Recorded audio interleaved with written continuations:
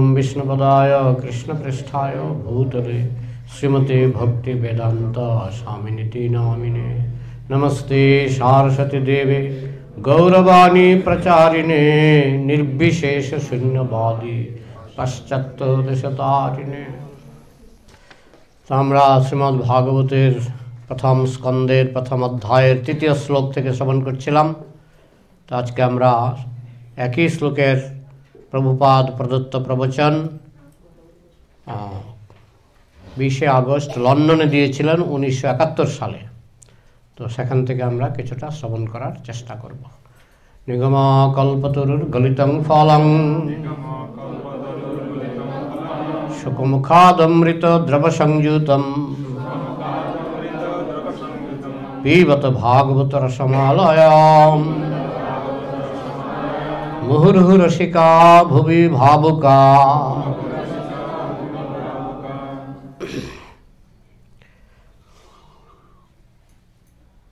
In the Vedas, you will find both the knowledge, because both মানে প্রবৃত্তি আর নিবৃত্তি দু রকমের জ্ঞান বেদে পাওয়া যায়। প্রবৃত্তি রসভূতানাম নিবৃত্তিস্তু মহাফলম। সবাই প্রবৃত্তি চায়। প্রবৃত্তি মানে ভোগ। আমরা এই জড়জগতে কেন এলাম? ভোগের বাসনা। আমাদের ভোগের বাসনা এখন বলকি নিবৃত্তির মধ্যে কি কোনো ভোগ নেই? নিবৃত্তির মধ্যেও ভোগ আছে, কিন্তু সেটা অন্য রকমের কোয়ালিটি ভোগ। নিবৃত্তির মধ্যে যে ভোগ সেটা হচ্ছে প্রেম আস্বাদন, আর প্রবৃত্তির মধ্যে যে ভোগ সেটা হচ্ছে প্রেমহীন জীবন। প্রেমহীন জীবন, সেখানে পশুর মতো মানুষ ভোগ করতে চায়। তো বেদে সবটাই দেওয়া আছে, কি করে মানুষ বিষয় ভোগ করতে পারে, তবে পশুর মতো নয়। বেদে বলা হয়েছে ঠিক আছে, বিষয় ভোগের জন্যই তো তোমার এখানে আসা, না হলে তো এখানে আসার কোনো দরকারই ছিল না। তাই নিয়ন্ত্রণের মধ্যে থেকে বিষয় ভোগ করো। কেন নিয়ন্ত্রণ? কেন? কারণ নিয়ন্ত্রণ যদি না থাকে তুমি তলিয়ে যাবে, তোমার পাত্তা পাওয়া যাবে না। আর নিয়ন্ত্রণ থাকলে তুমি ক্রমে ক্রমে ক্রমে ক্রমে উপরের দিকে উঠতে পারবে এবং ক্রমে ক্রমে পবিত্র হয়ে তুমি ভগবানের ধামে যেতে পারবে। এই জন্য নিয়ন্ত্রণ। তো in the Vedas you will find both the knowledge, because the living entity, anyone who has come to this material world, the cause is that he wanted to enjoy imitating Krishna. কত দুদিন আগে আমাকে একজন প্রশ্ন করলো যে আমরা তো কৃষ্ণ ধামে ছিলাম, কৃষ্ণ ধামে তো মায়ার স্পর্শ নাই, তাহলে কি করে আমাদেরকে মায়া ধরল? আমরা 3 জায়গাতে ছিলাম। কেউ ছিলাম নিরাকার ব্রহ্মে, সেটাও চিন্ময় ধাম, চিন্ময় জগৎ, চিদাকাশ। কেউ ছিলাম বৈকুণ্ঠে চতুর্ভুজ নারায়ণের সঙ্গে, সেটাও চিদাকাশ। আর কেউ ছিলাম গোলকে, সেটা তো একেবারে চিদাকাশের সর্বোচ্চ স্তর। কিন্তু আমরা এই 3 জায়গা থেকে জড়জগতে চলে আসি, কেননা আমাদের ভোগ বাসনা জাগ্রত হয়। তো ওনার প্রশ্ন ছিল যে ভোগ বাসনাটা জাগবে কেন? আমরা যদি ভগবানের ধামে চিদাকাশে থাকি, চিদাকাশে তো মায়ার স্থান নেই, তাহলে ভোগ বাসনাটা জাগলো কেন? তো তার অনেক রকমের উত্তর বিভিন্ন গ্রন্থে পাওয়া যায়। একটা উত্তর প্রভুপাদ দিয়েছেন, যেটা আমার মনে হয় সবচেয়ে সুন্দর উত্তর। প্রভুপাদ যে শব্দটা ইংরেজিতে ব্যবহার করেছেন, এখানেও পাবো আমরা, somehow or other, কোনো না কোনোভাবে আমরা জেলখানায় ঢুকেছি। এখন আপনি নিজেকে আবিষ্কার করলেন জেলখানার মধ্যে। যেমন অনেক সময় লোক অজ্ঞান হয়ে হাসপাতালে যায়, হাসপাতালে গিয়ে কিছুক্ষণ পরে জ্ঞান ফিরে পায়। জ্ঞান ফিরে পেয়ে জিজ্ঞাসা করে আমি কি করে এখানে এলাম, করে না? তো আমাদের দশাটা অনেকটা এরকম। আমরা এখানে জড়জগতে এসে পশু জীবনেতে প্রশ্ন করতেই পারি না, মনুষ্য জন্মে এসে প্রশ্ন করি কি করে এলাম। রোগী অনেক সময় বুঝতে পারে না যে হাসপাতালে হয়তো গাড়ি অ্যাক্সিডেন্ট হলো, সঙ্গে সঙ্গে অজ্ঞান হয়ে গেল, তারপরে সে হাসপাতালে ঢুকে গেল, কি করে এলাম? প্রভুপাদের একটাই উত্তর, সামহাও or other, কোনো না কোনো তুমি জেলখানায় নিজেকে আবিষ্কার করেছো। তুমি এখন কোথায় আছো? এটা তো গ্যারেন্টি, 100% গ্যারেন্টি জেলখানায় আছো, কারণ এখানে জন্ম মৃত্যু যারা ব্যাধি আছে। সুতরাং এখানে তুমি জেলখানায় যেহেতু আছো, তুমি জেলখানার কয়েদি, জেলখানার আসামি, এতে কোনো সন্দেহ নেই। শুধু সন্দেহ কি করে এলাম। তো প্রভুপাদের উত্তর, কোনো না কোনোভাবে এসেছ, কোনো না কোনোভাবে, কোনো না কোনো বাসনা জেগেছিল। ওনার প্রশ্ন, বাসনা জাগবে কেন? আমি আছি ভগবানের ধামে, চিৎ জগতে, যেখানে মায়ার কোনো স্থান নাই, সেখানে বাসনা জাগবে কেন? তার উত্তর হলো, আসলে জিনিসটা খুব সূক্ষ্ম। সূক্ষ্ম কীরকম? যদি আমি আপনাকে প্রশ্ন করি যে আপনি যদি কারেন্টের তারে, যেখানে কারেন্ট আছে, কারেন্টের তারে যদি হাত দেন, কত ঘন্টা পরে আপনি কারেন্টের শক খাবেন? কত ঘন্টা পরে? সঙ্গে সঙ্গে। ঠিক তেমনি চিৎ জগতে মায়ার স্থান নাই, কথাটা ঠিকই আছে, কিন্তু স্বাধীনতা জীবের নষ্ট হয় না। চিৎ জগতে এমন নয় যে চিৎ জগতে আমরা মেশিন হয়ে থাকি, চিৎ জগতেও জীবের স্বাধীনতা থাকে। অন্তত প্রথমবার যখন আমরা ভুল করি, আমাদের স্বাধীনতাটা থাকে যে আমরা কি চিৎ জগতে থাকবো না মায়ার জগতে ভোগ করব। তো স্বাভাবিক, যখন দেখি কৃষ্ণ খুব ভোগ করছে, অনেক গোপীদের সঙ্গে নৃত্য করছে, অনেক কিছু করছে, আমি কেন বাদ যাব? ওই ঈর্ষাটা যখন জাগে, এটা চিৎ জগতে জাগতে পারে, এটাই শাস্ত্রের স্বীকৃতি। শাস্ত্র যেটা স্বীকার করেছে এটা আমাদের মানতে হবে। বলতে পারে কী করে জাগবে, এখানে তো মায়ার স্থান নেই। ওই কারেন্টে হাত দিলে কত ঘন্টা পরে আপনি শক খাবেন? সঙ্গে সঙ্গে। ওই বাসনা জাগার সঙ্গে সঙ্গে আপনি আবিষ্কার করবেন, আমি জড়জগতের জেলখানায় ঢুকে গেছি। ঢুকতে 1 সেকেন্ডও লাগে না। জড়জগতের জেলখানায় ঢুকতে 1 সেকেন্ডও লাগবে না। যেই বাসনাটা জাগবে, কৃষ্ণের এমনই নিখুঁত ব্যবস্থা, সঙ্গে সঙ্গে আপনি দেখবেন যে আপনি জেলখানার ভেতরেই আছেন। কখন ঢুকে গেলেন টেরও পাবেন না, 1 সেকেন্ডও লাগে না। ঠিক কারেন্টে হাত দেওয়ার মতো। কারেন্টে হাত দেওয়ার কত সেকেন্ড পরে আপনি শক খেলেন, হিসাব করার সময় নেই। আরেকটা দৃষ্টান্ত দিয়েছেন প্রভুপাদ। একটা লোকের বুকের মধ্যে তীর ফুটেছে। তীর ফুটে লোকটা হয়তো মরেনি, অজ্ঞান হয়ে পড়ে গেছে। এবং 10 জন লোক ছুটে এসছে, দৌড়ে এসছে। এসে বলছে, একজন লোক বলছে তীরটা মনে হয় দক্ষিণ দিক থেকে এসছে। আরেকজন বলছে না না, এটা পশ্চিম দিক থেকে এসছে। আরে না, এটা দক্ষিণ দিক থেকে এসছে। আরেকজন এসে বলছে, দেখো তো তীরটা কি লোহার না তামার, না তীরটা কিসের তৈরি, দেখো তো। একজন দেখছিল, না এটা মনে হচ্ছে লোহা। বলছে আরে না না, এটা লোহা না, এটা স্টিল, মানে কি বলে, বিশুদ্ধ ইয়ে। কিন্তু এইগুলি কি তখন গবেষণা করার সময়? তখন কি গবেষণা করার সময়?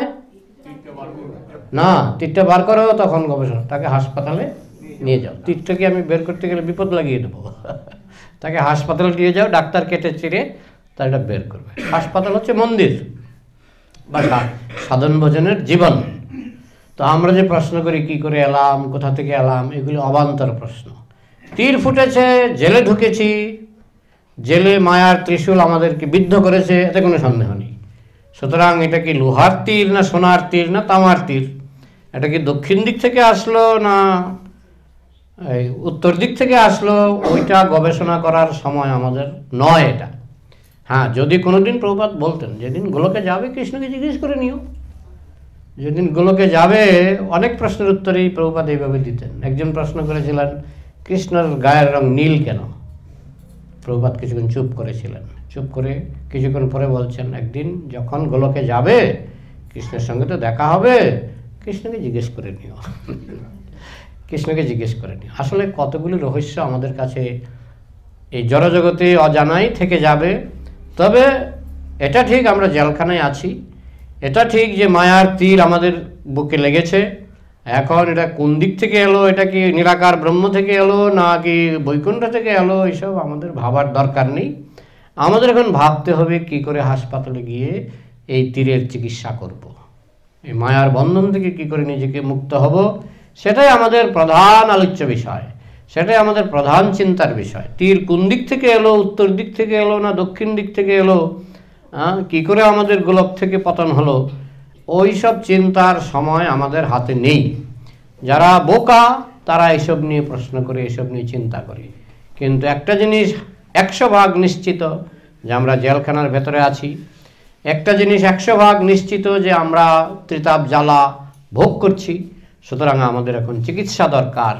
সুতরাং চিকিৎসা কী করে হবে সেটাই আমাদের জানতে হবে। সেটার জন্যই আমাদের এখন প্রথম প্রশ্ন হলো চিকিৎসা কী করে হবে। Just like it is practical experience, if we are associated with some big man, প্রবাদ বলছেন যে কেন ঈর্ষাটা জেগেছিল, চিৎ জগতে ঈর্ষাটা জেগেছিল কেন? কারণ আপনি যদি কোনো বড় লোকের বাড়িতে চাকরি করেন, যখন দেখবেন বড় লোকটা খুব ভালো এয়ার কন্ডিশন গাড়িতে করে যাতায়াত করে, সে যখন খেতে বসে তার পাতে খুব ভালো ভালো আইটেম, এসব যখন দেখবেন তখন অনেক সময় জাগতেই পারে, অনেক সময় বাসনা জাগতেই পারে যে আরে উনি কত ভাগ্যবান, আমিও যদি এরকম ভাগ্যবান হতে পারতাম। তো কৃষ্ণের ভোগ দেখে আমাদের বাসনা জেগেছিল। তখন কৃষ্ণ দেখলেন, যেহেতু দেখুন কৃষ্ণ 56 ভোগ খেলে তার আমাশা হয়? কৃষ্ণ যদি 56 ভোগ খায় ওনার কি আমাশা হবে? হবে না। কিন্তু আপনি 56 ভোগ যদি কৃষ্ণের মতো খাওয়ার চেষ্টা করেন, আপনি মারাও যেতে পারেন, মারাও যেতে পারেন। সুতরাং আমরা তো সেইভাবে কৃষ্ণের মতো ভোগ করতে পারি না। তাই কৃষ্ণ বললেন, ঠিক আছে, তোমার জন্য একটা নকল জগৎ, তুমি ভোগ করতে চাইছো আমার মতো, তোমার জন্য আমি একটা নকল জগৎ সৃষ্টি করছি। যেমন বাচ্চা রান্না করতে চায়, কিন্তু মা জানে রান্না করতে গেলে বিপদ ঘটাবে, গ্যাস সিলিন্ডার কন্ট্রোল করতে পারবে না, হাতে আগুন লাগবে। তো মা তখন কি করে, দোকান থেকে কিছু খেলার স্টোভ, আজকাল সবই পাওয়া যায়, খেলার স্টোভ, খেলার বাসন, খেলার হাঁড়ি পাতিল নিয়ে আসে না, এইগুলি নিয়ে রান্না করো। তুমি রান্না করতে চাইছো, কিন্তু তোমাকে গ্যাস স্টোভের কাছে আমি দেবো না, এখন বড় হলে দেবো, কিন্তু এখন দেবো না। তুমি এখন এই খেলনার গ্যাস স্টোভ নিয়ে তুমি রান্না করো। তো ভগবানও দেখলেন আমরা কৃষ্ণের মতো ভোগ করতে চাইছি, যেটা আমরা পারবো না, কারণ আমাদের সেই ক্ষমতা নেই। তখন কৃষ্ণের এই জড়জগৎ সৃষ্টি করলো। ঠিক আছে, এখানে যাও, এখানে গিয়ে তোমরা খেলনার ভোগ, এখানে আমরা যা কিছু ভোগ করছি না সব খেলনা, সব খেলনার ভোগ আমরা ভোগ করছি। খেলনার ভোগেই আমরা এত মনে হচ্ছে যেন কি না জানি কি পেয়ে গেলাম। তাহলে আবার চিন্তা করে দেখুন যে আসল ভোগটা যেটা কৃষ্ণ লোকে গেলে পাওয়া যায়, আর সেটা বলা হচ্ছে সেটা এই জগতের সঙ্গে মিলবেই না। কারণ এই জগতে হচ্ছে বিষয় ভোগ, ইন্দ্রিয় তর্পণ, আর সেই জগতে হচ্ছে প্রেম, সেখানে ভোগ হয়, প্রচণ্ড ভোগ হয়, প্রেম ভোগ। প্রেম পুরুষোত্তম ভগবান সেখানে আছেন। সেই গ্রহের নামই প্রেমলোক। এক একটা গ্রহের এক একটা বৈশিষ্ট্য। যেমন গন্ধর্ব লোকে কী হয় না, গান বাজনা বেশি হয়, নাচ গান বেশি হয়। আর কৃষ্ণলোক হচ্ছে প্রেমলোক, সেখানে প্রেম ছাড়ার কোনো কাজই নেই। যা হচ্ছে খাওয়া দাওয়া প্রেম, গরু রাখা প্রেম, আর কিছু না। গরু না রাখলে ভাত জুটবে না, ওইরকম না। খেলা, সেখানে সব কিছু হচ্ছে খেলা, যার জন্য বলা হয় লীলা। তো সেই প্রেমরস আস্বাদন হচ্ছে আমাদের আসল আস্বাদন। যদি আমরা কোনোদিন গোলকে যেতে পারি, তাহলে এই জগতের থেকেও অনেক উন্নত রস আমরা সেখানে আস্বাদন করব। সেটা হচ্ছে প্রেমরস, বিশুদ্ধ প্রেমরস। এখানে যেটা আমরা প্রেমরস বলে চালাই, সেটা হচ্ছে প্রেমরসের একটা বিকৃত প্রতিফলন। তো এটা তো এখন এই মস্তিষ্ক তো আমাদের এটা উপলব্ধি হবে না। ছিল ভক্তি সিদ্ধান্ত সরস্বতী ঠাকুর, তিনি একটা রাজহাঁসের দৃষ্টান্ত দিয়েছেন। রাজহাঁস থাকে বেশিরভাগই শুনেছি ওই হিমালয়ের সাইডে অনেক সুন্দর সুন্দর সরোবর আছে। হিমালয়ের দিকে, যেমন মানস সরোবরটা কোথায়, হিমালয়ের দিকে না, মানস সরোবর। তো জল নাকি একেবারে কাঁচের মতো, মানস সরোবরের যে জলটা কাঁচের মতো পরিষ্কার। তো রাজহাঁসগুলি তো এমনি দেখতে সুন্দর, ওরা ওই সরোবরে খেলা করে। আর সরোবরে অনেক পদ্ম ফুল ফোটে। ওই পদ্ম ফুল আমরা যে কিনে খাই না, কি একাদশীতে ফুলগুলি মাখানা, ওরা এগুলি ফ্রি খায়। ওই রাজহাঁসগুলি এক প্যাকেট মাখানার দাম কত, অনেক দাম না, দামি, খুব দামি খাবার। ওরা সেগুলি ফ্রি খায়। ওই প্রচুর পদ্ম ফুল ফোটে, আর এখানে শীতের জন্য তো বেশি লোকজন যায় না, ওরা প্রাণ ভরে খায়। এবং মানস সরোবরের চারপাশে অনেক ফল গাছ আছে, নানান রকমের ফল ধরে। ওরা ফ্রি ফল এসব খায়। তো একদিন এক রাজহাঁস উঠতে উঠতে মানস সরোবর থেকে এই আমাদের লোকালয়ে চলে আসলো। এটা গল্পটা শ্রীমদ্ ভক্তি সিদ্ধান্ত সরস্বতী ঠাকুরের বলা। তো লোকালয়ে যখন যাচ্ছিল আকাশপথে, তখন দেখছে নিচের দিকে কিছু পাতিহাঁস। চারি দেখতে অনেকটা আমার মতোই কিছুটা ঠোঁটের গঠন, শরীরের গঠন, সাইজে একটু ছোট, গায়ের রঙটা একটু অন্যরকম, কিন্তু মনে হচ্ছে আমার গেতি ভাইটাই হবে। তো নেমে আসলো, আকাশ থেকে নেমে আসলো।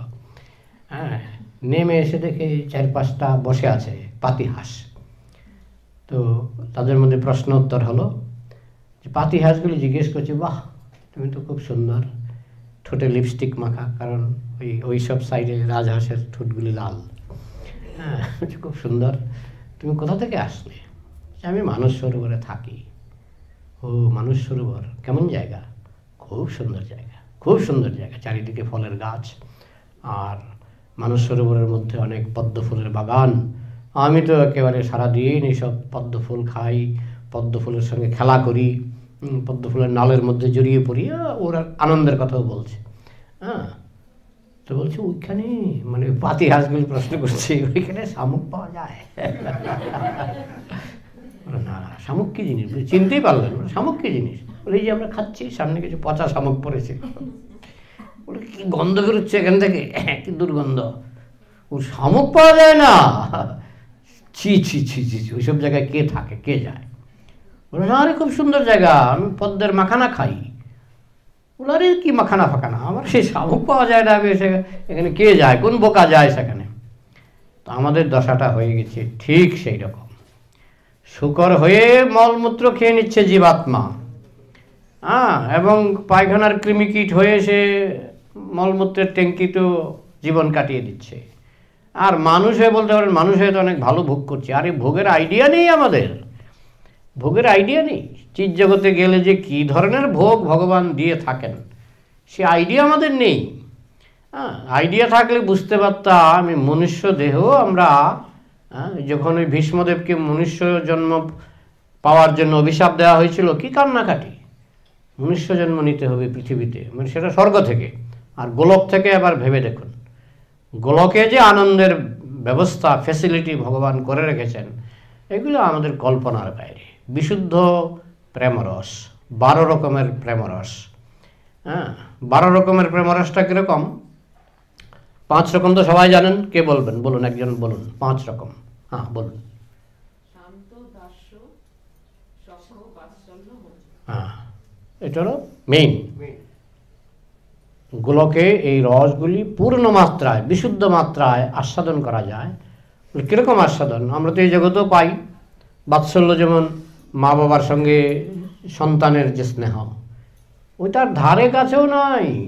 চিৎ জগতের যে বাৎসল্য আর এই জগতের যে ডুপ্লিকেট বাৎসল্য, এই বাৎসল্য তো আমরা 84 লক্ষ জন্মেই আমরা কম বেশি আস্বাদন করি, 84 লক্ষ জন্মে। কিন্তু চিৎ জগতে মা যশোদার সঙ্গে কৃষ্ণের যে বাৎসল্য রস, এ ধারে কাছেও আমাদের এই জগতের বাৎসল্য রস ধারে কাছেও নাই। সেখানে তো অনেক সময় রসে তারা জ্ঞান হারিয়ে ফেলে। মানে রসের যে এত আনন্দ, চিৎ জগতের রস, কৃষ্ণকে দেখেই অনেকে জ্ঞান হারিয়ে ফেলে, অজ্ঞান হয়ে যায়। এই জগতেও কৃষ্ণ যখন লীলা করেছিলেন আজ থেকে 5000 বছর আগে, কৃষ্ণকে দর্শন করে অনেকে জ্ঞান হারিয়ে ফেলতেন। তাহলে সেই রসটা কীরকম? শান্ত, দাস্য, সখ্য, বাৎসল্য, মাধুর্য। এখন এই জড়জগতে আমরা যেহেতু জেলখানার মধ্যে আছি, আমরা আছি জড়দেহের আবরণে আবৃত, জড়দেহের আচ্ছাদনে আবৃত। তো যখন আচ্ছাদন পড়ে যায়, তখন কিন্তু আমাদের উপভোগটা আচ্ছাদনের অনুরূপ। যেমন মনে করেন শূকর দেহ, শূকরের একটা জিহ্বা আছে, মানুষের একটা জিহ্বা আছে। কিন্তু শূকরের জিহ্বায়, শূকরের মুখে যদি একটু মল সে যদি খায়, সে কিন্তু সুখ পায়, পায় কিনা? শূকর যখন মানুষের পায়খানা খায়, শূকর সুখ পায় কিনা? শকুন যখন পচা গরু খায়, শকুন সুখ পায় কিনা? ভালো পায়, ফাইটিং করে, আমি দেখেছি। শকুন যখন মরা গরু খায় না, ফাইটিং করে, পচে গেলেও খায়। পচা গরুর গন্ধে আশেপাশে থাকা যায় না, ওইখানে শকুন কাছে গিয়ে ফাইটিং করে খায়। তারও তো একটা জিহ্বা আছে, আমাদেরও জিহ্বা আছে। তাহলে দুটোই জিহ্বা, দুটোই রক্ত মাংসের তৈরি, কিন্তু তার জিহ্বার কারণে সে যে দুর্গন্ধটা আস্বাদন করতে পারে, আমরা কিন্তু সেটা পারি না। তার মানে কি, সম্পূর্ণটা নির্ভর করছে ইন্দ্রিয়টা কীরকম, জিহ্বাটা কীরকম। জিহ্বাটা যেরকম আপনি ঠিক সেরকম বিষয়ে সুখ পাবেন। তো মানুষের জিহ্বাটা শকুনের জিহ্বা থেকে, শূকরের জিহ্বা থেকে উন্নত, কিন্তু দেবতার জিহ্বা থেকে অনুন্নত, দেবতার জিহ্বা থেকে অনুন্নত। আবার গোলকে যারা আছে তাদের জিহ্বা কিন্তু দেবতার জিহ্বা থেকেও উন্নত। তো যার জন্য ব্যাখ্যা করেও আমরা বুঝতে পারি না। একটা শূকরকে আপনি যতই ব্যাখ্যা করেন যে মলমূত্র থেকে হালুয়ার টেস্ট বেশি, ও শূকর বুঝতেই পারবে না, কোনো মতেই বুঝতে পারবে না। ঠিক তেমনি আমাদেরকে শাস্ত্রে যতই ব্যাখ্যা করা হোক না কেন যে গোলকের রস খুব আস্বাদনীয়, আমরা বুঝতে পারবো না, কারণ আমাদের যে জিহ্বা আর গোলকের জিহ্বা, আমাদের যে চক্ষু, গোলকের যে চক্ষু একরকম নয়, ওইটা অন্য, ওইটা হচ্ছে চিন্ময়। গোলকেও চক্ষু, কর্ণ, নাসিকা, জিহ্বা, ত্বক সব আছে, কিন্তু ওইটা হচ্ছে চিন্ময়। আর একই লেভেলে না হলে কিন্তু রস আস্বাদন করা যায় না, একই লেভেল না হলে। এমনকি আমরা এই জগতেও দেখি, যেমন পায়রা, পায়রা এগুলি প্রভুপাদ দিয়েছেন দৃষ্টান্ত। পায়রা দেখবেন পায়রার সঙ্গে মিলে, পায়রা কি শালিকের সঙ্গে মিলে? শালিকের সঙ্গে মিলে না। এমনকি ফাইটিংও যখন করে, আমি তো দেখিনি যে পায়রা গিয়ে শালিকের সঙ্গে ফাইটিং করেছে, দেখেছেন কোনোদিন? পায়রা মাঝে মাঝে ফাইটিং করে পায়রার সঙ্গে, তাই না? মানে কি, ফাইটিং করতে গেলেও একই জাতি না হলে ফাইটিংটা জমে না, তাই না? এই যে কুকুর ফাইটিং করে, অনেক সময় আমার সামনে দিয়ে দৌড়ে চলে যায়, তা আমি হয়তো ভাবতে পারি আমাকে দেখে দৌড়ালো নাকি, না, আমাকে দেখে দৌড়ায়নি, দূরে আরেকটা কুকুর দেখেছে, তাই না? তাই না? তারপরে কি, স্বজাতীয়। ফাইটিংয়ের জন্য স্বজাতীয় দরকার। কেন? কারণ এই রসের মধ্যে যে বীররস, রসের মধ্যে যে বীররস, এটা কিন্তু চিন্ময় স্তরে, চিন্ময় স্তরে, যেমন ভীষ্মদেব চিন্ময় স্তরে তিনি কৃষ্ণের সঙ্গে বীররস আস্বাদন করছেন, স্তরটাকে, লেভেলটাকে সেম করে নিয়েছেন। ভীষ্মদেব মহাজন তিনি চিন্ময় স্তরে আছেন, আর কৃষ্ণ তো চিন্ময় সচ্চিদানন্দ বিগ্রহ। তাই ভীষ্মদেবের সঙ্গে কৃষ্ণের ফাইটিং হচ্ছে, কিন্তু স্তরটা কিন্তু চিন্ময় স্তর। মানে পায়রার সঙ্গে পায়রার ফাইটিং, পায়রার সঙ্গে পায়রার ফাইটিং, ওই পায়রা পায়রা হবে, পায়রার শালিকে হবে না। না, ঠিক সেরকম আমরা যতক্ষণ চিৎ জগতে না যাব, আমরা মুখ্য রসও আস্বাদন করতে পারবো না, বীররসও আস্বাদন করতে পারবো না। রস আস্বাদনের জন্য লেভেলটাকে কৃষ্ণের লেভেলে নিয়ে আসতে হবে। কৃষ্ণের লেভেল, আমরা কৃষ্ণ হতে পারবো না, কিন্তু লেভেলটাকে চিন্ময় সচ্চিদানন্দময় লেভেলে নিয়ে যেতে হবে। যতক্ষণ আমরা সচ্চিদানন্দময় চক্ষু, সচ্চিদানন্দময় জিহ্বা, সচ্চিদানন্দময় কর্ণ, আমরা যতক্ষণ দিব্য চক্ষু, দিব্য কর্ণ, দিব্য নেত্র লাভ না করছি, ততক্ষণ পর্যন্ত আমরা এমনকি এই যে গৌণরস, ফাইটিংটা হচ্ছে গৌণরস, গৌণরসও আমরা আস্বাদন করতে পারবো না। তাহলে মুখ্য রস তো শুনলাম, শান্ত, দাস্য, সখ্য, বাৎসল্য, মাধুর্য। শান্ত আমি একদিন ব্যাখ্যা করেছিলাম, শান্ত হচ্ছে কারো ফ্যান হয়ে যাওয়া। তা আমরা মানুষের ফ্যান হই, অমিতাভ বচ্চনের ফ্যান হই, অমুকের ফ্যান, তমুকের ফ্যান, কিন্তু যখন আপনি চিন্ময় স্তরে উঠবেন, আপনি কৃষ্ণের ফ্যান, কৃষ্ণের ফ্যান। কিন্তু ফ্যান সাধারণত ফ্যান তারা কিছু করে না, তারা শুধু বলে ভালো, লোকটা ভালো। তো যখন কৃষ্ণের প্রতি আপনার প্রশংসা জাগ্রত হবে, সেটা হচ্ছে শান্তরস। শান্ত দাস্য মানে ঠিক আছে, উনি ভালো, ওনার জন্য কিছু করি, যেহেতু উনি ভালো, ওনাকে একদিন নিমন্ত্রণ করি, ওনাকে একদিন একটা কিছু গিফট করি, ওইটা কি রস শুরু হয়ে গেল? দাস্য, কিছু সেবা দেওয়া, দাস্য, শান্ত, দাস্য, সখ্য। তার সঙ্গে কথা বলতে বলতে একটু ঘনিষ্ঠতা হয়ে গেল সখ্য, শান্ত, দাস্য, সখ্য। বাৎসল্য মানে না, সন্তানকে যেমন পিতামাতা মানুষ করে এবং মনে করে আমি দেখাশোনা না করলে সে তার ক্ষতি হবে, ঠিক তেমনি আমি যদি ওনাকে না দেখি, ওনার যত্ন না নিই, ওনার ক্ষতি হবে। সেটা হয়ে গেল আরেকটু উপরে, সেটা হলো বাৎসল্য। তারপরে হলো লাস্টে মাধুর্য। মাধুর্যের মধ্যে কিন্তু পাঁচটা রসই আছে, পাঁচটা রসই আছে। যে মাধুর্য সম্পর্ক কৃষ্ণের সঙ্গে, সে কৃষ্ণের ফ্যান, ফ্যান না হলে কেন সে আকৃষ্ট হবে কৃষ্ণের প্রতি? তারপরে সে কৃষ্ণের সেবা করে, তাহলে দাস্যরসও আছে। আবার বাৎসল্য রস মানে পিতামাতার মতো রান্নাবান্না করেও খাওয়ায়, হ্যাঁ, বাৎসল্য রসও আছে। মানে সখ্যরস বলা হয় যে পিতামাতাই সন্তানের সবচেয়ে বড় বন্ধু, সখ্যরসও আছে। আবার মাধুর্য রসে মাধুর্য প্রেম যেটা সেটা তো আছেই। তো 5খানা রস ওই মাধুর্য রসে থাকে।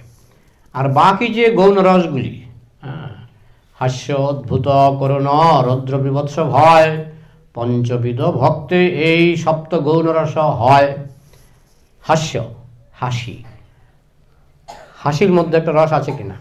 অনেকে বলে ভক্ত মানে খুব গম্ভীর। আমাদের প্রভুপাদ মাঝে মাঝে এমন হাসি দিতেন, প্রভুপাদের হাসি 5 মিনিট থাকতো, মানে উনি যখন হাসি দিতেন, বুঝছেন? তো এটা ভুল ধারণা যে ভক্ত মানেই গম্ভীর। হ্যাঁ, ভক্ত গম্ভীর, তার হাসির মধ্যে গাম্ভীর্য আছে, কিন্তু হাসি একটা রস। এবং সেই রসটা কোথা থেকে জন্ম হয়? সেই রসটা জন্ম হয় পঞ্চরস থেকে।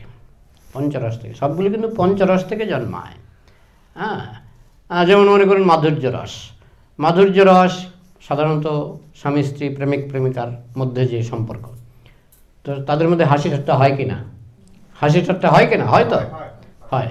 তো এরকম, হ্যাঁ, তো হাস্যরস ওই মুখ্য রস থেকে আসে।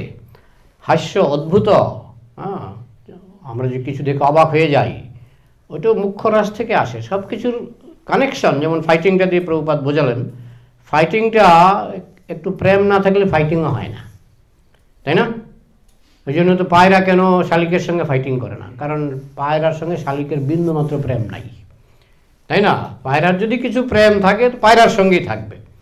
তো ফাইটিংটা হচ্ছে একটা প্রেমেরই একটা, ওই যে পঞ্চরস, পঞ্চরসেরই বিকার। এই বাকি যে 7খানা গৌণ রস, এগুলি পঞ্চরসেরই বিকার। মনে করুন ভয়, আপনি আপনার সন্তানকে খুব ভালোবাসেন, কি রস?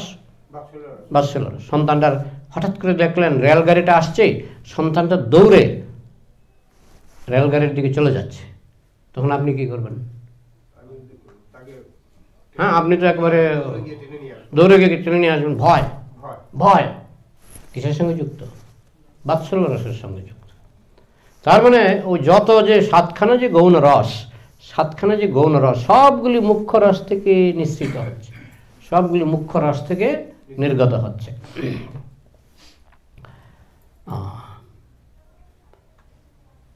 So that is possible. So as son of a living, as soon as a living entity thinks like that, যে আমি কৃষ্ণের মতো ভোগ করব, এই বাসনা যখন আমাদের জাগে, কৃষ্ণ তো সর্বশক্তিমান, সবচেয়ে ধনী, ঠিক আছে, তুমি আমার মতো ভোগ করতে চাও, আমার মতো তো পারবে না, তবে আমি একটা ডুপ্লিকেট জগৎ সৃষ্টি করে দেব, যেখানে তুমি গিয়ে ভোগ করতে পারবে আমার অনুকরণ করে, আমার মতো আমাকে তুমি অনুকরণ করে ভোগ করতে পারবে। নকল ভোগ, আসল ভোগ যদি করতে হয় তাহলে তোমাকে এই আমার জগতে আমার অনুগত হয়ে আমার সেবা করে সেই আনন্দ পেতে হবে। তো কৃষ্ণ ব্যবস্থা করলেন। আর ব্যবস্থা কি এলাহি কারবার না? হ্যাঁ, এই যে পৃথিবী একটা গ্রহ সৃষ্টি করেছেন, কি বিশাল।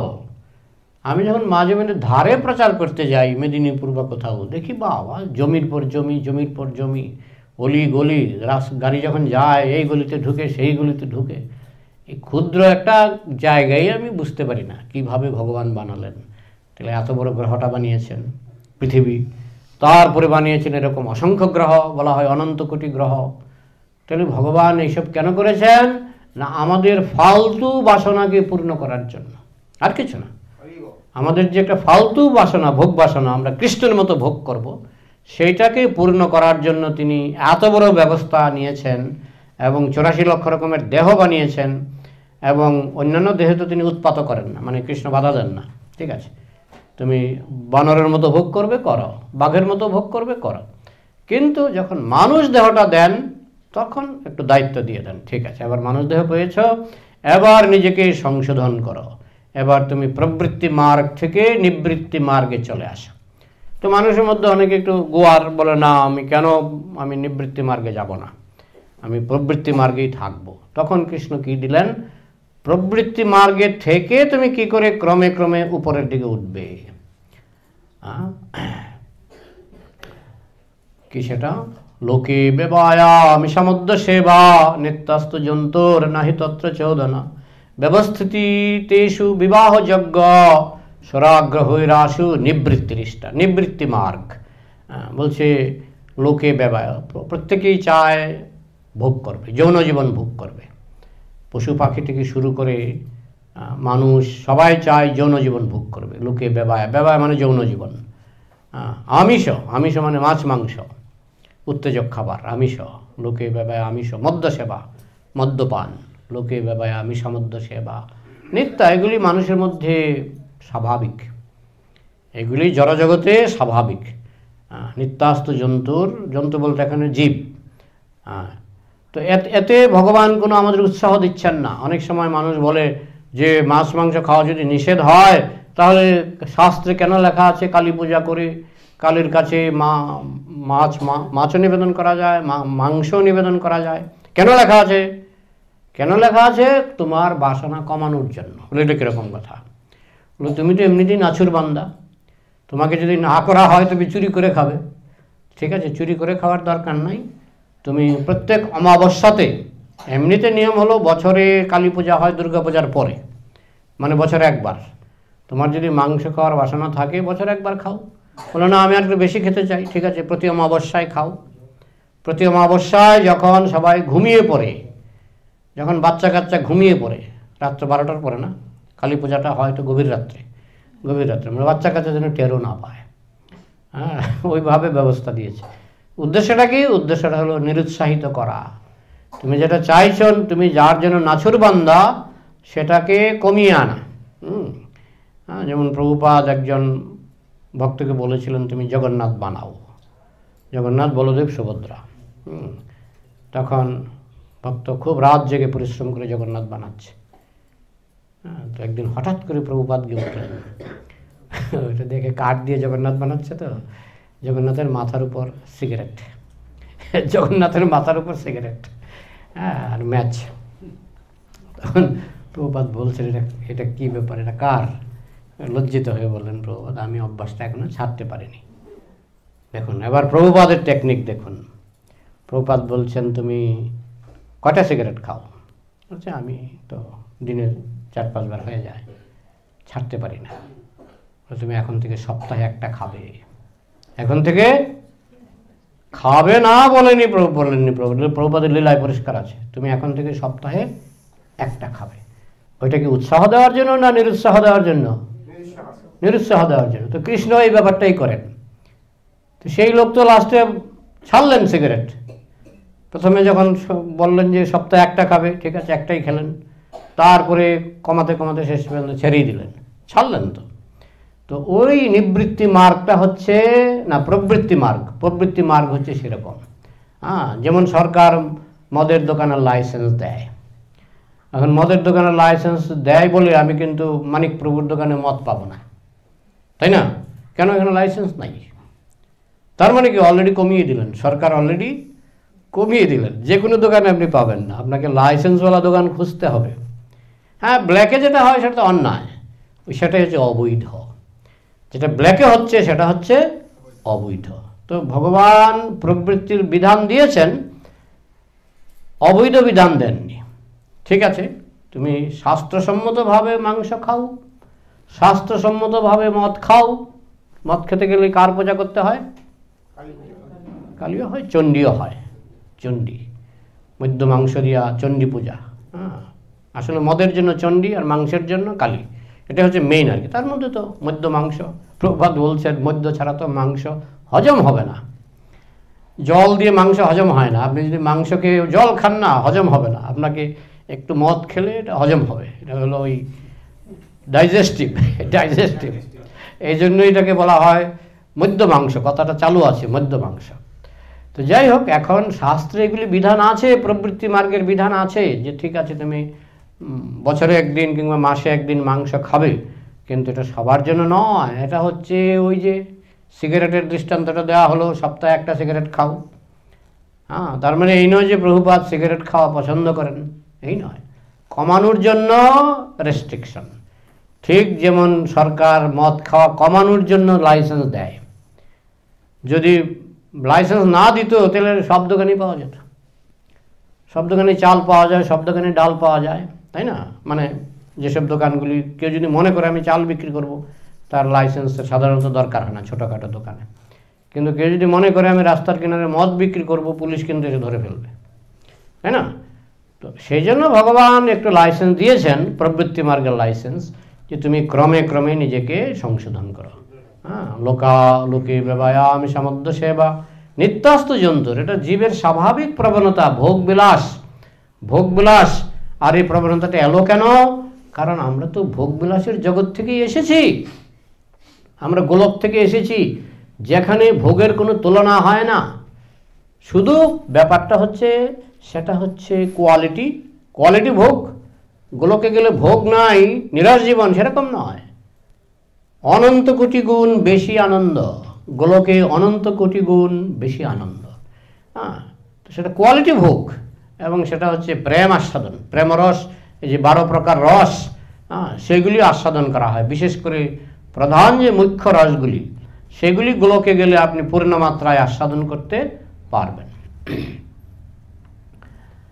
Just like, for example, one wants to enjoy sex life. Yes, Vedic knowledge, Vedic scripture says, yes, just enjoy in married life.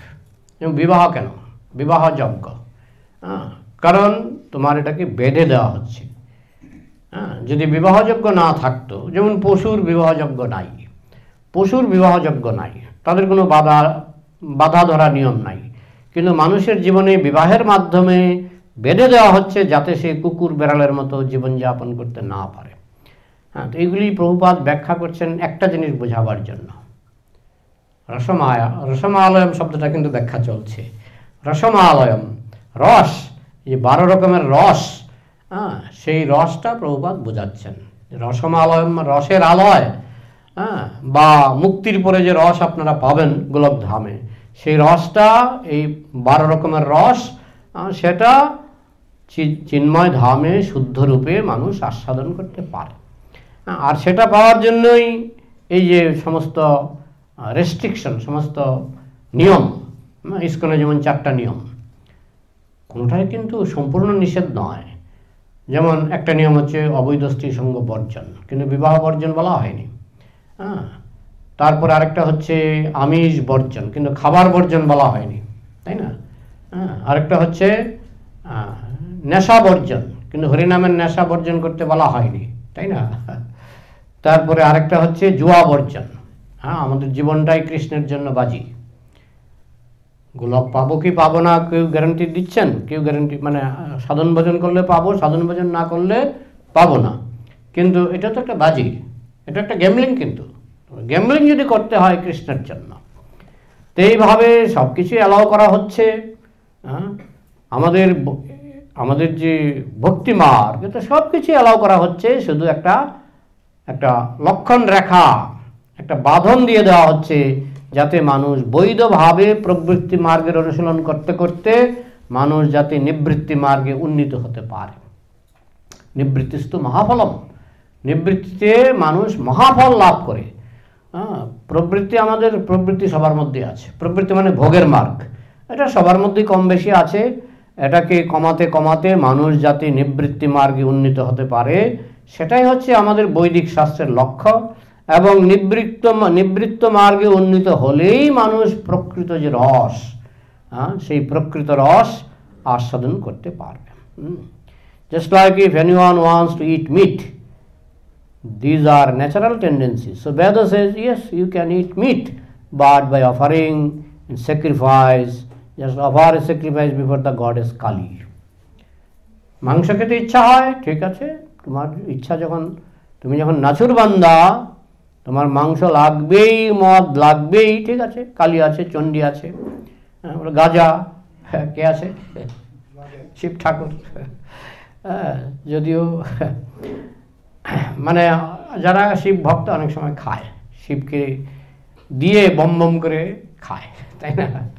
তো এইগুলি তো প্রবৃত্তি মার্গে কিছু কিছু অনুমতি আছে, কিন্তু এটা উদ্দেশ্য কিন্তু নিবৃত্তির, তা উদ্দেশ্য হচ্ছে শেষ পর্যন্ত বন্ধ করে দেওয়া। অল্প অল্প করে কমিয়ে কমিয়ে শেষ পর্যন্ত বন্ধ করে দেওয়া। Ah. So in this way actually it wants to restrict, but one who is obstinate মানে নাচুরবান্দা, যে নাচুরবান্দা না আমার মাংস লাগবেই, আমার মদ লাগবেই, তাদের জন্য শাস্ত্রে মাঝে মধ্যে একটু আধটু কনসেশন দেওয়া হয়েছে। কিন্তু কনসেশনটাকে যদি আমি মনে করি নিয়ম, তাহলেই ভুল হবে। কনসেশনটা দেওয়া হয়েছে যাতে তুমি কমিয়ে কমিয়ে এটাকে নীল করতে পারো, কমিয়ে কমিয়ে তুমি যাতে এটাকে একেবারে সম্পূর্ণ নিবৃত্তি মার্গে আনতে পারো।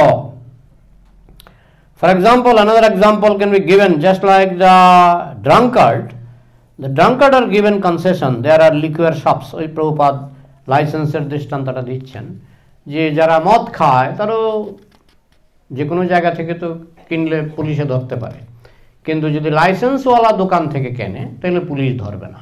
তার মানে কি রেস্ট্রিকশন, তার মানে সরকার এটাকে সীমিত করে দিচ্ছে। তুমি যদৃচ্ছাভাবে যখন খুশি তখন, যেখান থেকে খুশি সেখান থেকে তুমি এইসব সংগ্রহ করতে পারবে না, অনেক রেস্ট্রিকশনের মধ্যে তোমাকে। এবং শুধু তাই নয়, এই যে লাইসেন্স দেওয়া মদের দোকান না, সেখানে আবার মদের দাম বেশি। কেন বলুন তো? ট্যাক্স কিন্তু সাংঘাতিক ট্যাক্স। মানে আমি শুনেছি সবচেয়ে বেশি ট্যাক্স নাকি এইসবে নেশাদ্রব্যে সরকার সবচেয়ে বেশি ট্যাক্স ফেলে। কারণ এটা তো এমন নয় যে যেমন ভাত না খেলে মানুষ মরে যাবে, ডাল না খেলে মানুষ, মানে এগুলো দরকার। মদটা তো আর এরকম দরকার নয়, এটা হচ্ছে যাদের টাকা পয়সা একটু বেশি আছে বা একটু ফুর্তি করতে চায় তাদের জন্য। তো ফুর্তির বিষয়গুলিতে ট্যাক্স বেশি। হ্যাঁ, যেমন এই যে লিপস্টিক বা এই যে কী বলে কসমেটিক্স, এগুলিতে কিন্তু ট্যাক্স বেশি, কারণ লিপস্টিক ছাড়াও মানুষ বাঁচে। কিন্তু চাল ডাল এগুলিতে ট্যাক্স কম, কারণ এগুলি মানুষের নিত্য দরকার। তো ঠিক সেরকম এই ভগবান, এই পাপের পথে মানুষ যাবে তাকে ট্যাক্স বেশি দিতে হবে, হ্যাঁ। তার মানে কি? তার মানে রেস্ট্রিকশন। ভগবান চাইছেন এগুলি কমাও।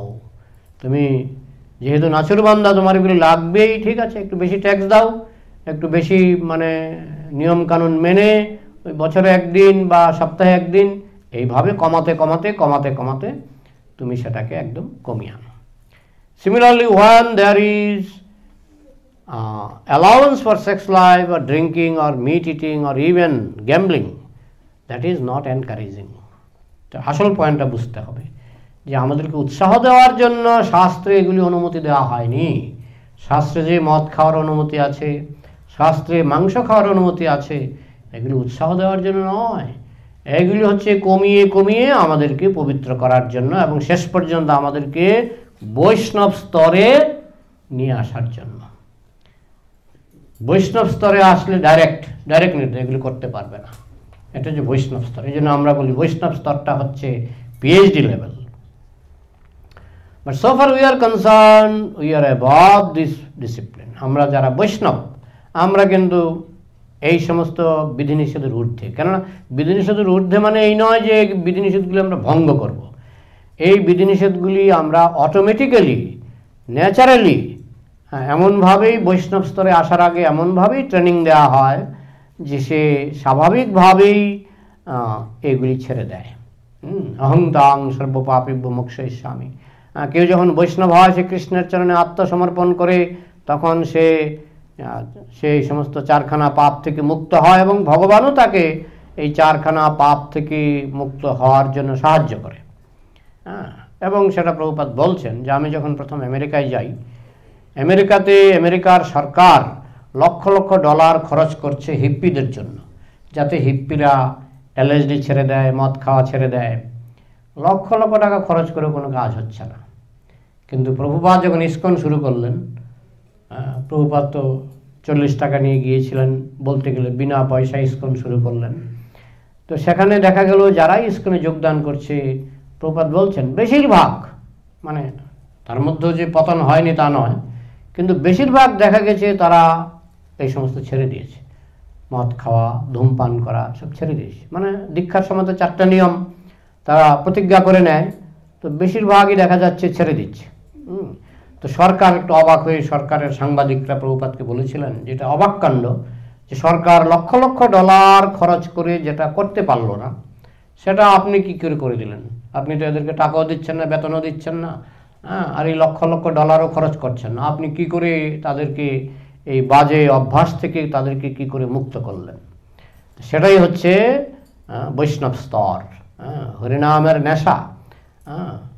যখন কেউ দিব্যরস আস্বাদন করবে, রসবর্জং রসপেশ্য পরং দৃষ্টা নিবর্ততে, কেউ যখন উন্নত রস আস্বাদন করবে তখন নিম্ন রস অটোমেটিক্যালি চলে যাবে।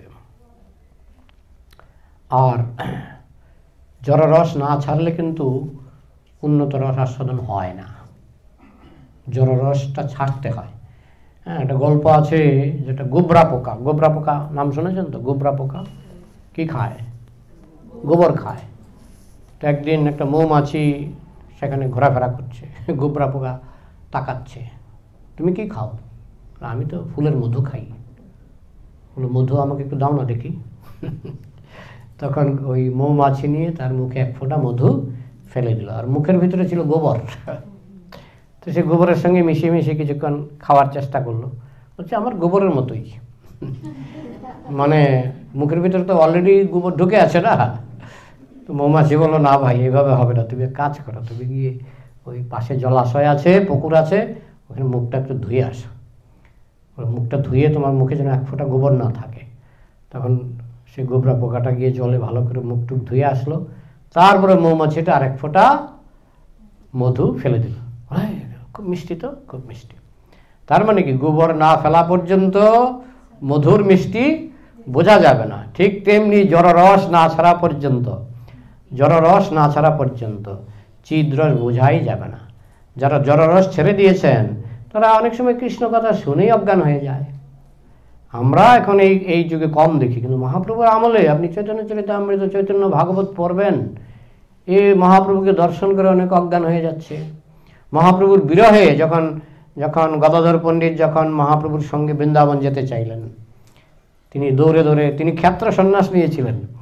গদাধর পণ্ডিত ক্ষেত্র সন্ন্যাস নিয়েছিলেন। ক্ষেত্র সন্ন্যাস মানে আমি পুরী ছেড়ে কোথাও যাব না। আসলে উদ্দেশ্যটা ছিল মহাপ্রভু পুরীতে থাকবেন। গদাধর পণ্ডিত এত গভীরভাবে ভাবেননি যে মাঝে মধ্যে পুরী ছেড়ে উনি বৃন্দাবনে যাবেন, দক্ষিণ ভারতে যাবেন, ওইটা গদাধর পণ্ডিতের মাথায় ছিল না। গদাধর পণ্ডিত ভেবেছিলেন মহাপ্রভু পুরীতে থাকবেন, আমি মহাপ্রভুকে বলি যে আমি ক্ষেত্র সন্ন্যাস নিয়ে নিলাম। তো মানে কি, আমি মহাপ্রভুর সঙ্গ পাবো। তো উনি তো ঘোষণা করে দিলেন যে আমি ক্ষেত্র সন্ন্যাস নিলাম। তো মহাপ্রভু খুব খুশি, ঠিক আছে তুমি ক্ষেত্র সন্ন্যাস নিয়ে পুরীতে থাকো। তারপর মহাপ্রভু যখন বৃন্দাবনে রওনা হলেন, আমার ক্ষেত্র সন্ন্যাস গোল্লায় যাক।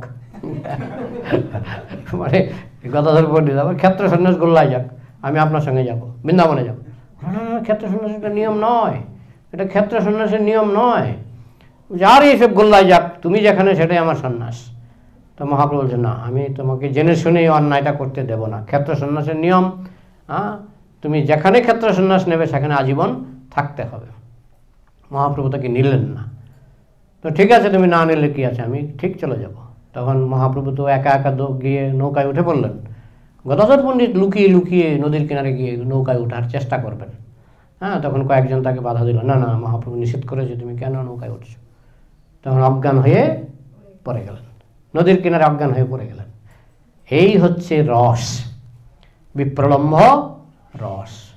তো এই রস কি আমরা পাচ্ছি? এই রস কি আমরা পাচ্ছি?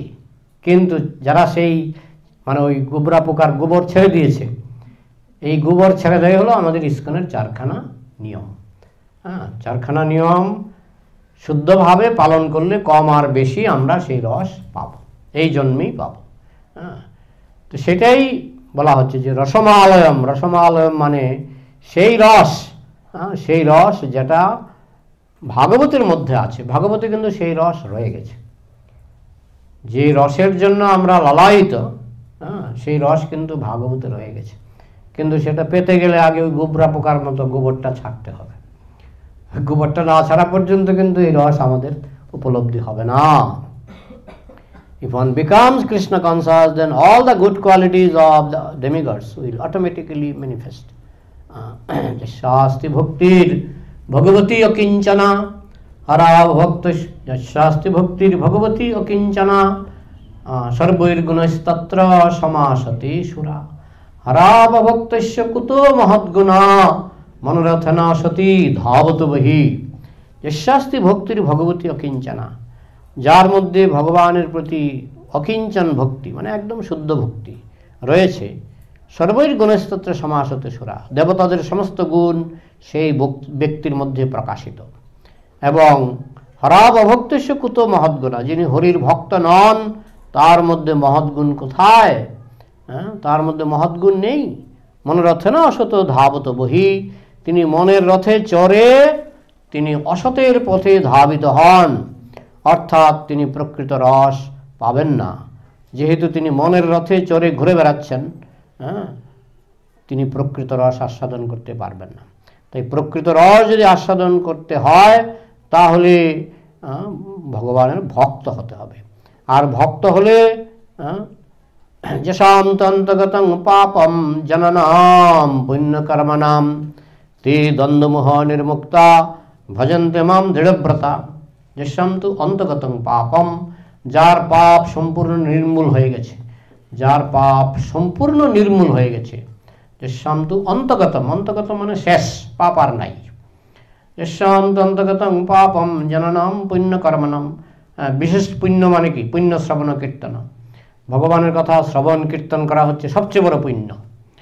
পুণ্য শ্রবণ কীর্তন, তো এই পুণ্যের মাধ্যমে যার পাপ নির্মূল হয়ে গেছে, যশাম তন্তগতং পাপম জননাং পুণ্যকর্মণাম তে দ্বন্দ্বমোহ নির্মুক্তা ভজন্তে মাং দৃঢ়ব্রতা, সেই পারে দ্বন্দ্বমোহ থেকে মুক্ত হয়ে, সন্দেহ থেকে মুক্ত হয়ে, দোটানা থেকে মুক্ত হয়ে সম্পূর্ণরূপে ভগবানের ভক্ত হতে পারে। আরেক জায়গায় বলা হয়েছে যে মুক্তি লাভ করেছে সেই ভগবানের ভক্ত হতে পারে। তাহলে ভগবানের ভক্ত হওয়া চারটিখানি কথা নয়, মুক্ত পুরুষ হতে হবে, পাপ থেকে মুক্ত হতে হবে। তখন প্রশ্ন হচ্ছে তাহলে কি ভক্তি শুরু করব না? এটা হচ্ছে ভক্তির আরেকটা মজা। ঠিক আছে, তুমি মদ খাও, ভক্তি করো, তুমি গাঁজা খাও, ভক্তি করো, এটা কিন্তু আমার নিষেধ করা হচ্ছে না। কারণ ভক্তি করতে করতে তোমার এসব তুমি একদিন ছাড়তে পারবে। আবার এসব ছাড়লে তোমার ভক্তিটা দৃঢ় হবে, শুদ্ধ হবে। দুদিক থেকেই আমাদেরকে শাস্ত্রে সুযোগ দেওয়া হয়েছে। একটা বলো আমি তো এসব ছাড়তে পারলাম না, ঠিক আছে এসবও করো, প্রভুপাদ বলছেন এসবও করো। একজন বলছিলেন যে প্রভুপাদ আমি এসব পারছে না, আপনার নিয়ম কানুন, ঠিক আছে তুমি হরিনাম করো, হরিকথা শোনো। ঠিক আছে তুমি এসব ছাড়তে পারছো না, তুমি হরিনাম করো, হরিকথা বেশি যদি আমরা করি না, হরিনাম হরিকথা যদি বেশি মগ্ন হই, তখন পাপও আমাদেরকে ছেড়ে পালাবে। পাপও দেখবে যে এখানে সুবিধা নাই। এই জন্য এগুলি পরিমাণ বাড়াতে হবে, পরিমাণটা বাড়াতে হবে। আর যারা এগুলি জয় করতে পেরেছে তারা আসল যে ভক্তি রস, আসল যে রস, যে রস পেলে আপনি অজ্ঞান হয়ে পড়ে যাবেন, সেই রসটাই তো আমাদের দরকার, সেই রসটা আমাদের দরকার। সে অত্যন্ত মূল্যবান রস। তো সেই রস পেতে গেলে আপনাকে নিষ্পাপ হতে হবে। Just like in the বেদস। O time তো প্রায় শেষের দিকে। আচ্ছা, তাহলে এখন আর 5 মিনিটের মতো সময় আছে, আমরা প্রশ্নোত্তরে চলে যাই। ঠিক আছে,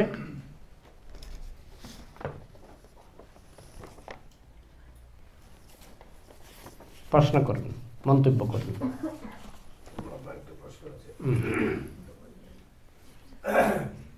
আমরা সবাই জানি যে শিব হচ্ছে পরম বৈষ্ণব।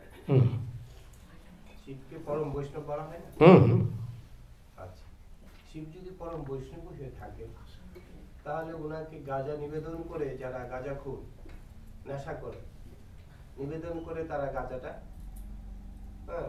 গ্রহণ করতে পারবে কেন? শিব তো পরম বৈষ্ণবী, ওনাকে আবার কেন আন্ডার এস্টিমেট করা হলো? শিব পরম বৈষ্ণব, তাকে কেন গাঁজা নিবেদন করা হয়? তো সমুদ্র মন্থনের সময় শিব কি খেয়েছিলেন? বিষ। শুধু না, বিষের সমুদ্র খেয়ে ফেলেছিলেন। মানে সমুদ্রের উপরে যে প্রথম লেয়ারে বিষ উঠেছিল, পুরা বিষটাই উনি খেয়ে ফেলেছিলেন। এখন গাঁজার মধ্যে বিষ বেশি না সমুদ্র মন্থনের বিষটা বেশি মারাত্মক? কোনটা বেশি মারাত্মক? সমুদ্র মন্থনের বিষের নাম ছিল হলাহল। হলাহল বিষ খেয়ে তিনি যদি কণ্ঠে ধারণ করে, তার নাম হয়ে গেল নীলকণ্ঠ। তাহলে ওই কণ্ঠের মধ্যে কি গাঁজার বিষটা রাখতে পারবেন না? যিনি হলাহল বিষের সমুদ্র কণ্ঠের মধ্যে রেখে দিলেন এবং তাকে অনুরোধ করা হলো যে আপনি একটু বসুন, একটু পরে অমৃত উঠবে, আপনি একটু অমৃত খেয়ে যাবেন। আমার অমৃত লাগবে না, কারণ আমি হরিকথার অমৃত পাই, তো তাই আমার এই তোমাদের এই অমৃত আমার লাগবে না। হ্যাঁ, তো উনি অমৃত না পেয়েই কিন্তু চলে গেলেন, এবং আজ অবধি কোথাও শুনিনি যে শিব ঠাকুর অমৃত খেয়েছেন, আজ অবধি শোনা যায়নি। সমুদ্র মন্থনের সময়ও পাননি, সমুদ্র মন্থনের পরেও পাননি, তিনি অমৃত পাননি।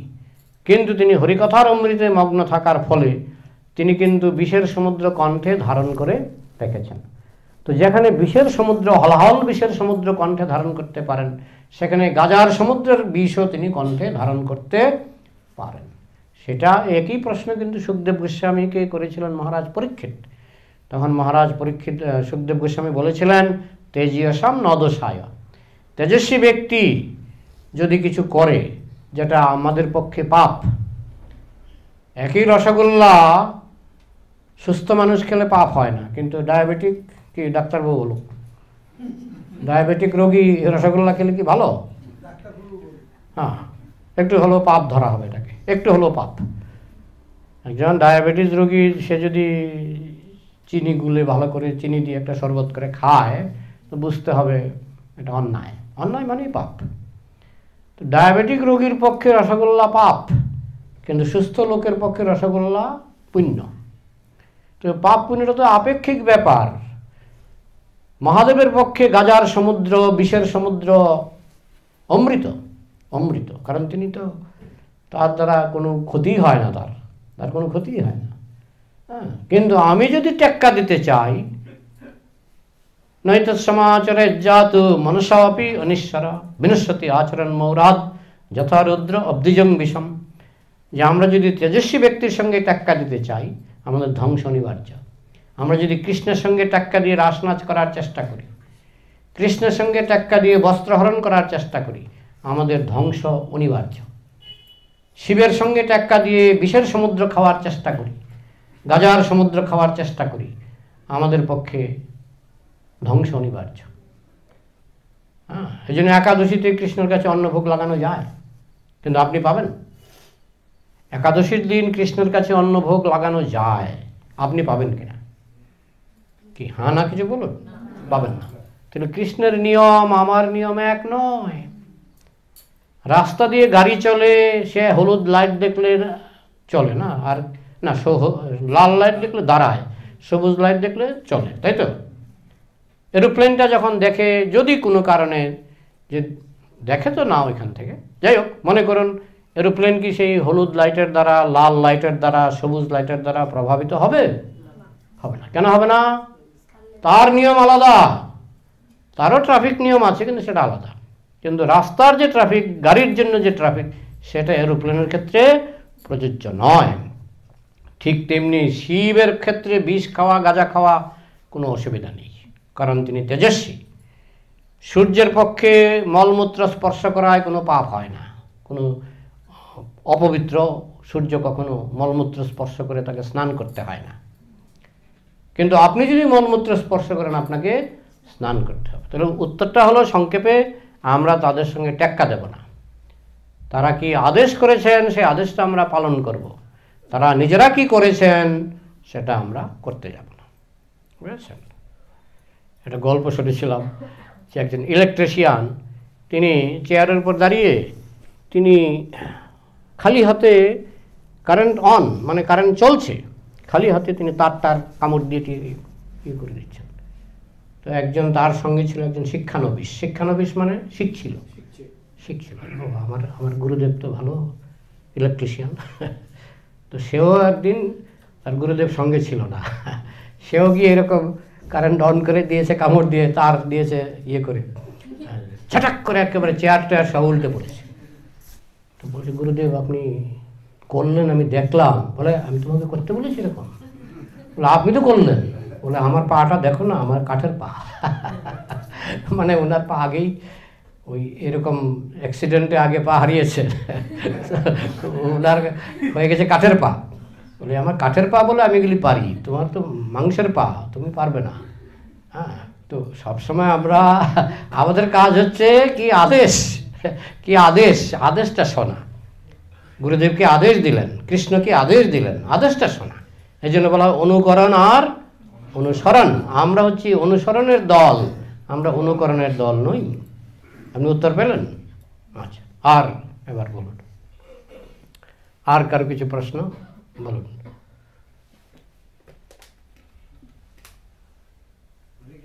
হরে কৃষ্ণ।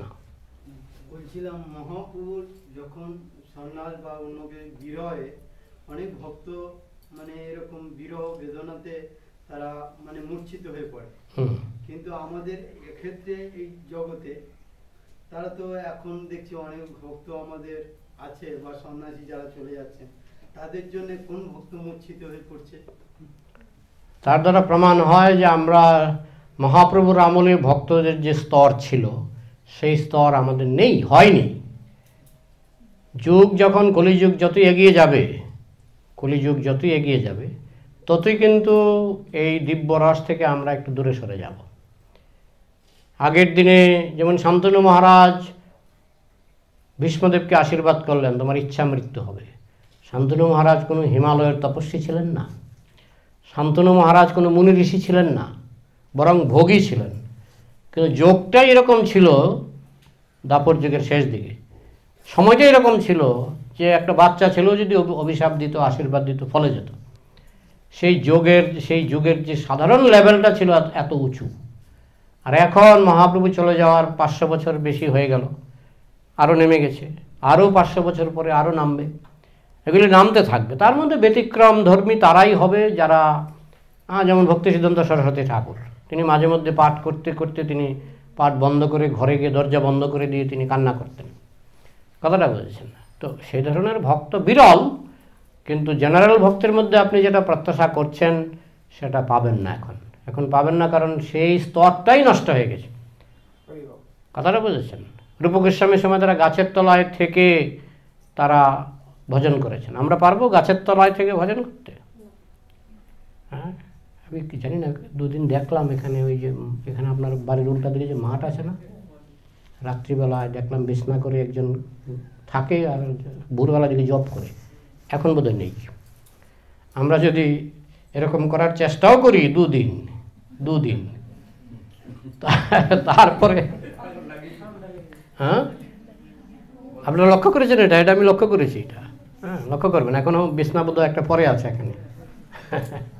তো যাই হোক, তো আমরা অনেক নিচে নেমে গেছি, যার জন্য আমাদের এখন আগের মতো সাধন ভজনও আমরা করতে পারি না। আমি তো পারিই না, আমার তো এখনও গরম জল নেই। শীতকালে তো গরম জল লাগেই আমার, আপনাদের কার কার লাগে জানি না, কিন্তু আমার লাগে। তো রূপ গোস্বামী, সনাতন গোস্বামী তারা জন্মেও গরম জল ব্যবহার করেনি।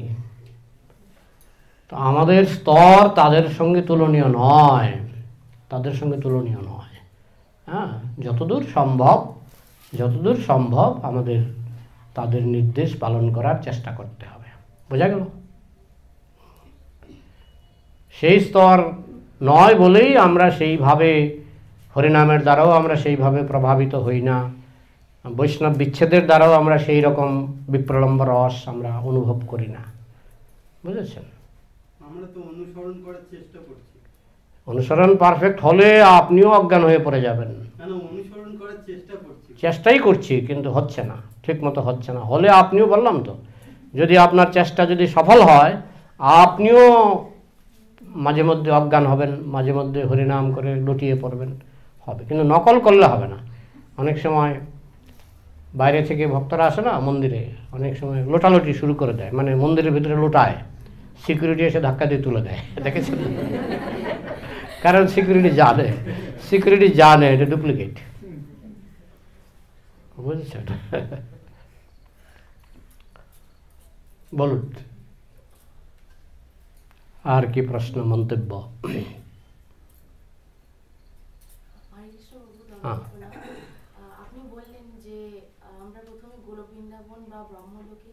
ব্রহ্মলোকে না, নিরাকার ব্রহ্মে বা বৈকুণ্ঠে, ব্রহ্মলোকে নয় কিন্তু।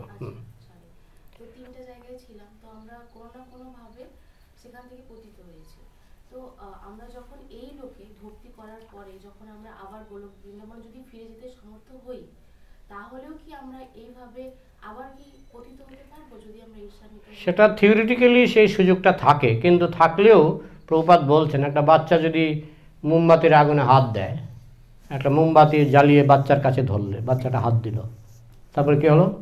হাত পুড়ে গেল। দ্বিতীয়বার মোমবাতিটা জ্বালিয়ে যদি তার কাছে নিয়ে যাও, সে পিছিয়ে যাবে।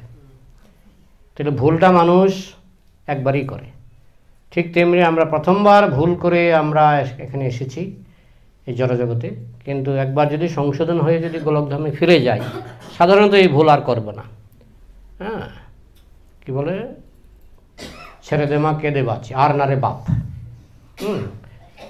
কৃষ্ণ পর্যাপ্ত শিক্ষা দিয়েই আমাদেরকে সেখানে নিয়ে যাবে, শিক্ষাটাকে কমপ্লিট করেই আমাদেরকে সেখানে নিয়ে যাবে। হ্যাঁ, তো দ্বিতীয়বার কিন্তু আমরা আর এই ভুলটা করব না। কিন্তু স্বাধীনতা, প্রভুপাদ বলছেন স্বাধীনতা চিরকাল থাকে। দ্বিতীয়বার যাওয়ার পরেও আমরা যদি ইচ্ছা করি আমরা আসতে পারবো। আর আমরা মেশিন কোনোদিনই হব না, কোনোদিনই আমরা মেশিন হব না। কিন্তু সাধারণ এটা হচ্ছে যে একবার শিক্ষা লাভের পরে যখন আমরা গোলকে ফিরে যাই, যদ্গত্তান নিবর্তন্তে তদ্ধাম পরম, এটা হচ্ছে সাধারণ নিয়ম। বুঝতে পারলে?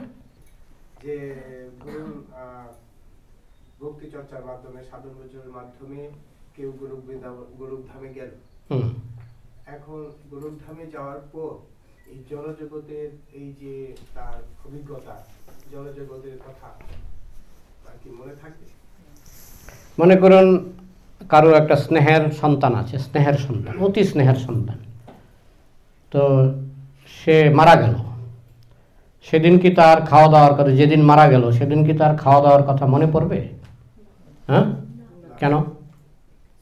প্রেমে আপ্লুত, সন্তান বিরহে আপ্লুত। আপনি যখন গোলকে যাবেন, আপনি 24 ঘন্টা প্রেমে আপ্লুত থাকবেন, তখন এই জগতের চিন্তা করার ফুরসতি আপনার থাকবে না। এমনভাবে প্রেমে আপ্লুত হয়ে পড়বেন, এই জগতের কথার চিন্তা করার ফুরসত আপনার থাকবে না, সম্পূর্ণ ভুলে যাবেন। তখন তো আপনার শুধু প্রেম আর প্রেম, সে প্রেমের সাগরে আপনি হাবুডুবু খাবেন। এই জগতের চিন্তা আসার সুযোগটা কোথায়? সুযোগ থাকবে না। প্রেমে আপনি যেমন, আমি যে দৃষ্টান্তটা দিলাম, বাচ্চা মারা গেলে যেমন বাবা মা অন্তত ওই দিন, যেদিন বাচ্চাটা মারা যায় সেদিন অন্তত ওদের মুখের খাবার ওঠে না, তাই না? তারা সব খাবার ভুলে যায়। ঠিক তেমনি চিৎ জগতে গিয়ে যখন আপনি দিব্য আনন্দের সমুদ্রে হাবুডুবু খাবেন, আপনি জড়জগতের সব কথা ভুলে যাবেন। বুঝেছেন? ঠিক আছে, আর প্রশ্ন? তাহলে এখানে রাখছি। জয় গ্রন্থরাজ শ্রীমদ্ ভাগবতম কি, সমবেত বৈষ্ণব ভক্তবৃন্দ কি, নিতাই গৌর প্রেমানন্দে, শিল প্রভুপাদ কি।